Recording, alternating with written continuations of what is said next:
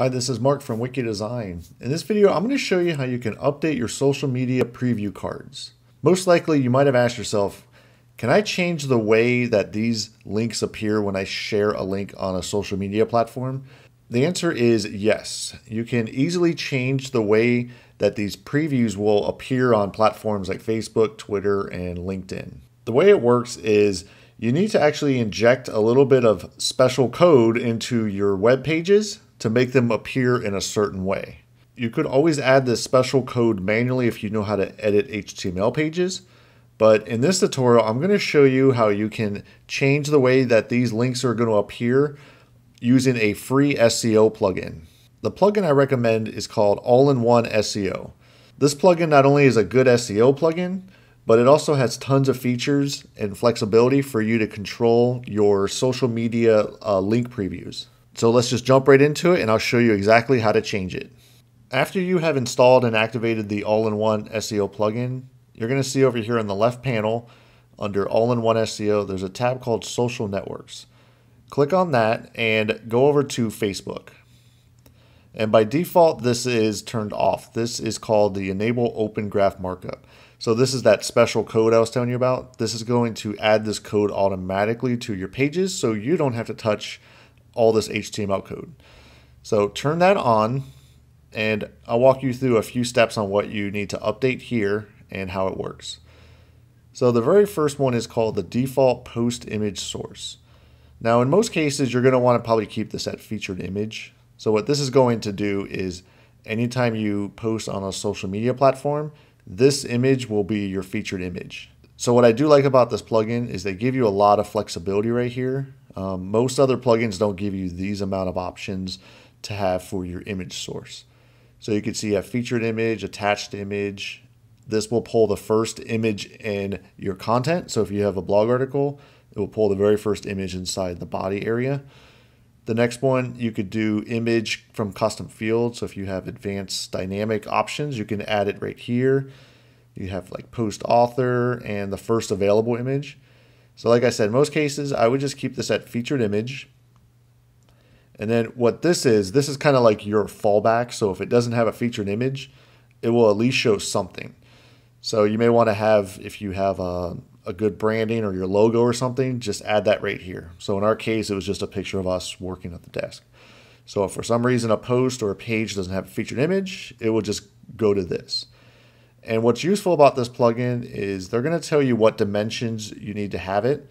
And so they give you the dimensions and all that right here. So you just upload it, hit select, and you just go up here, hit save changes. I usually keep everything else down here as default because you can actually change all of these settings on each page or post. I'm going to show you how to do that in the next step. So if you have a Twitter account, you can come in here and enable the Twitter card. And so this is pretty similar to the Facebook settings. This is where you can go ahead and change if you want it to be a summary or summary with large image. A summary is like this right here where you have an image on the left, your title, your description, and your website name. That's called a summary. And then a summary with large image is where the image is filling the whole container here, and it will look just like the Facebook one basically. So it would look more like this on your Twitter account. And same features here. I recommend keeping a featured image here, and then you can do your default image just like your Facebook one. So you would make those edits here. I keep everything else the same down here. Just hit save changes. So now let's do a test to make sure that everything is working correctly as if we were going to post on LinkedIn. So in this example, I'm on the About page. We'll just hit copy, and let's do a whole new post right here. And let's see what image it brings in. So it brings in that image of us. So that was the original default one because this doesn't have a featured image. Now let's go ahead and manipulate this and add a totally different image here to see if we can make it work on LinkedIn. So to do that, what you do is you go to the page that you want to make an edit. You would click Edit Page. And down here, you're going to have your all-in-one settings right here. So it's separated out by General, Social, Schema, and Advanced. So this is the default page title and meta description right here. And if you scroll up to Social, this is where you're going to change your Facebook image. So let's go ahead and change that here. And like I said, I know it's a little confusing because we're on LinkedIn. So let me go ahead and do custom image. So as you can see, we don't have a featured image, so it went back to this image here. So let's throw in a totally different image and see what works. Let me just throw in one of our blog post images. So now this is going to show you what it's going to look like as if it was being posted to Facebook. In this case, I wanted to just update it on LinkedIn, for example. So let's hit update. So let's go into LinkedIn and paste in that URL and see what happens. And there you go. So now that we know that works, if you switch over here to the Twitter tab, like I said before, if you have a Twitter account, you can actually have different information than your Facebook one right here. But in my use cases, I usually select this tab right here, use data from Facebook tab. What this is going to do is just going to pull in the information from Facebook into your Twitter. This way you don't have to remember to update things in two different spots. And if you click right here where it says summary with large image, this is what it's going to look like inside Twitter. So you can see summary with large image. It brought it over here. Whereas the summary, you're going to have a certain image dimensions right here. So I would say in most use cases, just do summary with large image, hit update. So now you don't have to update it in two different spots. So the thing I do like about this tool is it gives you the ability to see exactly how it's supposed to look inside Twitter and Facebook right here. There's a really good tool that I wanted to recommend. It's called metatags.io. And the way it works is you put in a URL here, hit enter.